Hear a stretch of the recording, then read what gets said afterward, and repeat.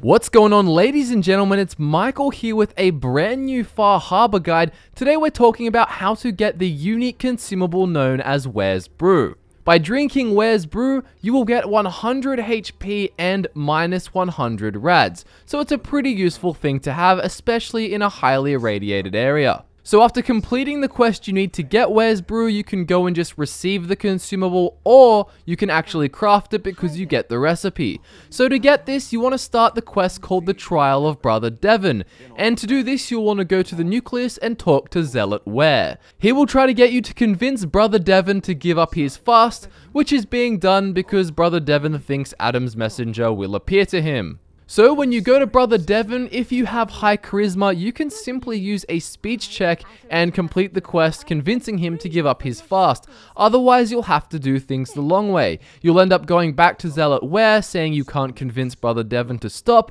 and then he comes up with a plan where you basically wear a Child of Adam outfit with a sack hood, go get really irradiated, then go back to Brother Devon and pretend to be Adam's messenger. He'll believe you, you'll complete the quest, and then you'll be given Ware's Brew. And that's pretty much it, guys. Thanks for watching the video. I hope you enjoy this pretty powerful item, and I look forward to seeing you all again with another guide very soon.